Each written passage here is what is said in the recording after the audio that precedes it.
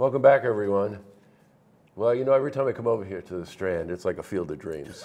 You know that, right? Yes. I've said this to you many times. I'm going to be serious today, though. Oh, we are? No. Okay, good. And the reason I'm saying that, let me set the stage for you. Thank you. Is you're talking about Hudson Falls. Quiet town, upstate New York. Not a heck of a lot going on in Hudson Falls. And Jonathan and his friends decide, we're going to take this old theater and we're going to completely restore it.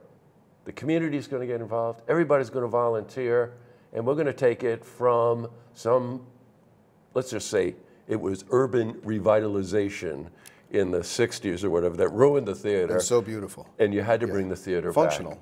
And let's just fast forward the likes of Tony Dessert, Martin Barr, Albert Lee, Jenny Lynn. Yes. Right? Yes. Barbora, can't pronounce her last name. Kolarova. I've all played here. And it's nonstop.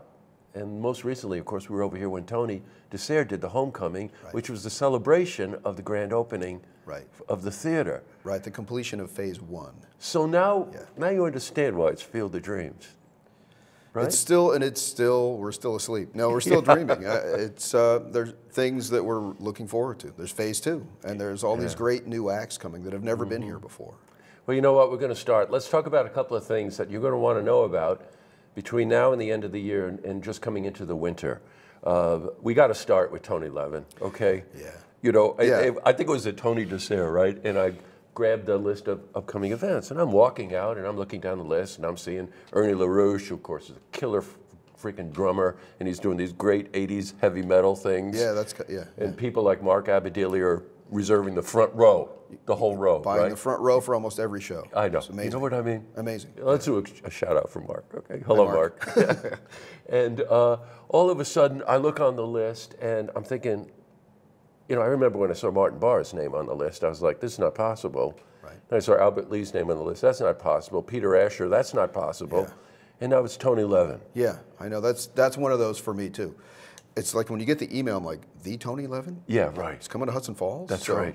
For me, anyway, and for musicians, he's the musician's musician. You know, he's one of those guys like Martin Barr or Albert Lee. He's more in the behind the scenes, but you know that without that sound on the record, that's right, it wouldn't be the same record. Well, you know, if you want to know the likes of what we're talking about here, you've got the elite of British rock. Seek him out. And he was responsible for creating not only his own sound, which was insane, which you can hear on any Peter Gabriel thing you want to listen to, but the stick is what I think about, right? He's just a consummate, creative bass player across all genres. John Lennon. Yes, right. Double Fantasy. Right. So that's where I discovered Tony Levin and I'm listening to the song "Watching the Wheels." Wheels, yes. Like, where's that bass line coming from? Where's I've never heard anything like that before. That's so funny you mentioned that. That's so true. Yeah, John Lennon. That's right. So he's coming to Hudson Falls. It's December 8th, which has got to be a Sunday, right? Sunday afternoon at 3 p.m. in the winter. All our shows on Sundays are at 3 p.m. in the wintertime. We have a great winter. It's much better than the rest of the year for us. That's unreal. And we're going to show you, they're constantly renovating the theater. And I want to talk about phase 2, okay? Great. But phase 1 was just absolutely phenomenal. We'll show you some. Andrew's going to shoot some stuff inside so you can see what they've done to the cove up on the ceiling with the chandelier and just all the cool stuff you've done.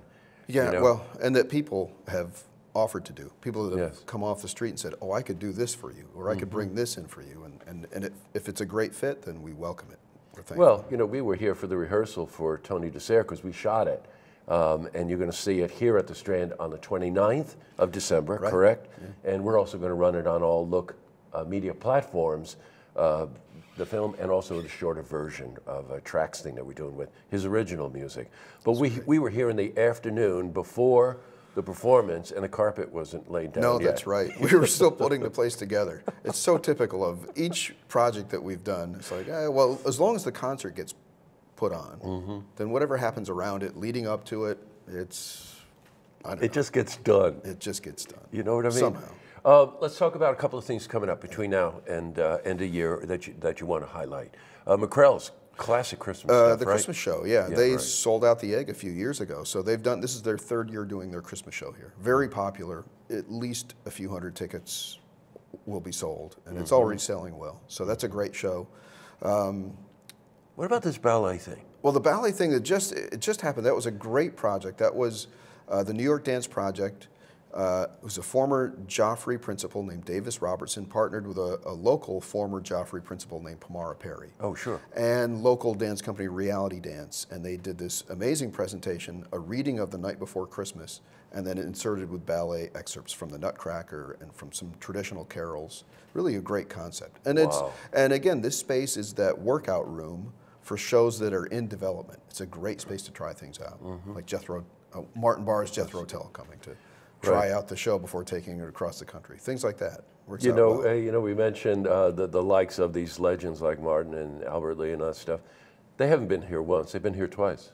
Yeah. They come back. And they're coming back next year. I know. That's so unbelievable. Talk about highlighting another Martin Barr, Jethro Tull. And they use the space, by the way, to rehearse that you're talking about. Well, you know, rolling into that, we're moving into phase 2, correct? Yeah. That's so we started out more as well. The whole thing is for economic development, quality of life, education through the arts. Okay. So we have 1,200 square feet of office space above our little coffee shop. And we want to turn that back into our educational space. We just sold the Hudson River Music Hall. We'd had that for 8 years, and that had become our community music school. That's right. So we want to bring that program over here to bring that energy into the space too. Wow. And to bring students, kids, older adults who are just learning music for the first time, let them learn about it and then come in and see a great show and experience it that way too. So that's part of the front part of the office. We have above the old stage, we've built a green room and now a second floor that's going to be a dance studio and rehearsal space and recording space. It's an amazing space, and you'll see that too. So that's part of phase 2 also. And we have 2 basements to develop for storage. So when does phase 2 kick in? Probably in the springtime. Oh, okay. We have a grant through Kerry Werner's office. Right. And also a grant through National Grid. Tell me Kerry Warner hasn't been supportive. Great support. Unbelievable, Yeah. right? Yeah, really great support. Again, it's this Field of Dreams thing. You know, it's so much of it. Every time we joke about that, you know, but every time we actually spend an extra beat thinking about it, it has so much to do with you. And when you talk about the school, you realize that if you can create education space here, that the whole reason the artists come is because it is a creative space. And the younger you expose children to this creative curse that you and I have had our whole life, the more it becomes a part of who they are. And hence, Field of Dreams keep popping up. And it's such a necessary part of this existence. It really is that creative energy and that thing that creates a vibe and a buzz and a reason to come around, a reason to develop things and support each other. It comes from that creative spark. And you know, I really go to the Strand. Is it Strand? thestrand.org, right? Isn't that what it is? mystrandtheater.org. Yeah, I never There's get so it many right. strands. Yeah, I know. mystrandtheater.org, and you'll really get an idea of the schedule. And you know, sprinkled in there, of course, is Across the Pond, and the Led Zeppelin tribute that you always seem to sneak in there. Yeah, we have another Ballet Beatles show this weekend, as a matter of fact. It's December 7th. There's so many shows. There are so many shows. We have live music in the coffee shop every Monday night now. We have a sponsor called named Boralex Energy Company, and they sponsor live music every Monday in the coffee shop. It's free. It's remarkable what you've accomplished. So don't forget, we've got Tony Levin coming up on the 8th. This is one that we really need to support. When artists of that caliber make it a point to come here to play, which means that the word gets around amongst that crowd that this is a space to come to rehearse, it's a space to come to have this intimate sort of relationship with an audience. That's something we need to support. So that's December 8th, 3 o'clock in the afternoon on a Sunday in the winter. Give me a break. That is so intense. And can I tell you about that show? He's bringing a jazz quartet. So his brother's the pianist, who was a Juilliard grad. And he's playing that material that he's recorded over the years, but as a jazz quartet. I can't wait to experience that. I can't wait. Of course, you got the McCrells, you've got this interesting ballet holiday thing that's coming up, but please go to mystrandtheater.org. You'll see the whole schedule and be prepared to be knocked out by what's coming, and make it a point to pick out the things that you want to do to support this theater. Well, it's great to see you. Happy holidays. You're going to get a little vacation time now? In about a month. Oh, cool. 2 or 3 days. About a month. All right. So you'll probably just lock yourself in a room and play the piano? Yes. Yeah, right. Yes, I will. Or lock myself in here and play the piano. Good to see you, pal. Nice to see you. See this interview again. You can head to our website, looktvonline.com.